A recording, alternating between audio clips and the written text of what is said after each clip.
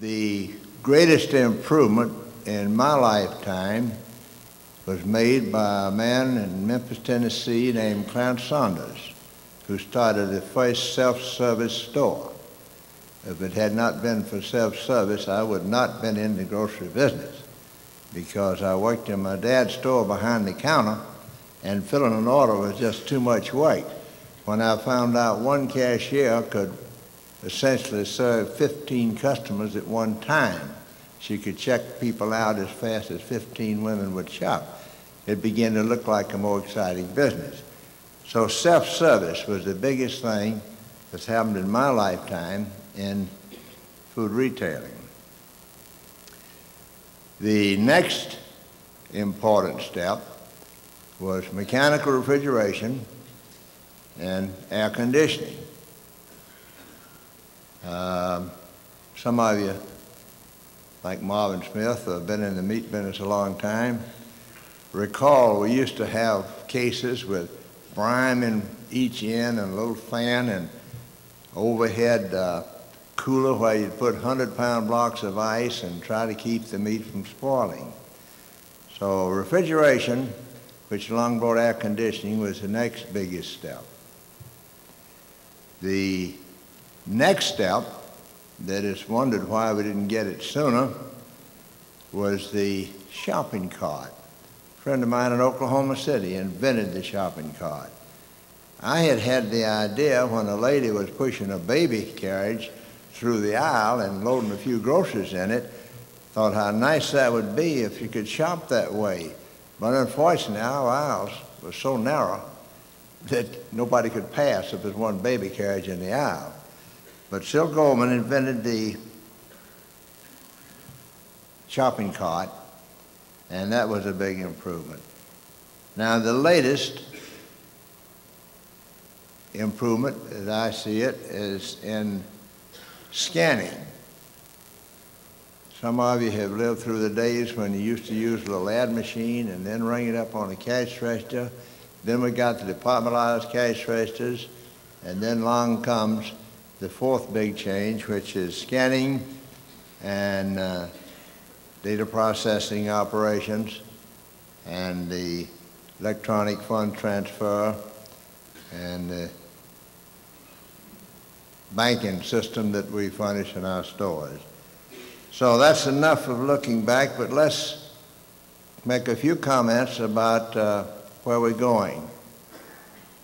It's only the dodo bird to tell me that flies backwards to see where it's been. Well, we've covered that enough, I think. Let's look ahead and see where we're going. If we take the record that Publix has made, particularly in the past few years, we certainly have the brightest future that anybody could look forward to. I mentioned something yesterday that I might say again. When I went to Tampa and was made a manager of a Piggly Wiggly store in St. Petersburg, after about 6 weeks, and in 6 months the store went from $1,300 a week to $6,600, which was phenomenal in those days. So I got promoted to the largest volume store in the chain, which was Winter Haven, in 1926. And I managed that store for 4 years. But from 1926 to 1930, the Wall Street crash, the banks went broke, the hurricanes hit Florida, the real estate boom was burst. So the same bright young man that took a store doing $1,300 and put it up to $6,600 took a store doing $7,000 and took it down to $2,000. Why did I tell you that story? That's a pessimistic thing and kind of hard for me to admit. I just tell you that we can't always go in one direction, and if we didn't have a good background and a firm hold on our business, I wouldn't be as optimistic as I am about our future.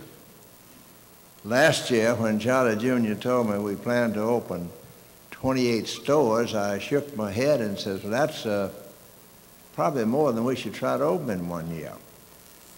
And, but we did open 28, and we closed 7. This year, when he says we plan to open 35, I really have my, not doubts that we can't open the stores, but the concern that we're going to have trouble getting properly trained people to man 35 new stores. I've been asked many times what was the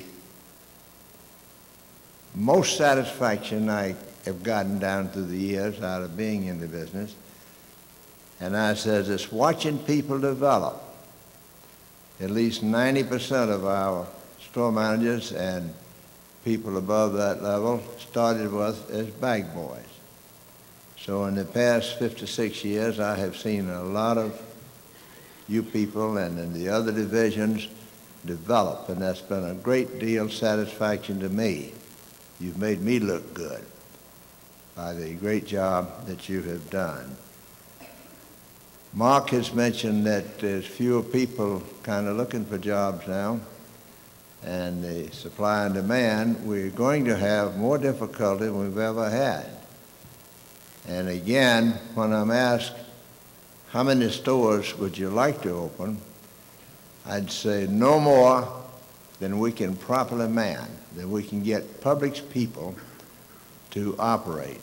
And that is a challenge, and it's not a challenge for management as much as it is for the people at store level that will be in contact with the new employees and encourage them to want to continue and make grocery business their career. Let me add to what Marcus said about Bud's group put on such a terrific show yesterday in Lakeland, again here today. It's really professionally handled. Thursday we'll be in Jacksonville with about 350, 400 of our people. So I have to pinch myself to realize that we have grown the way we have.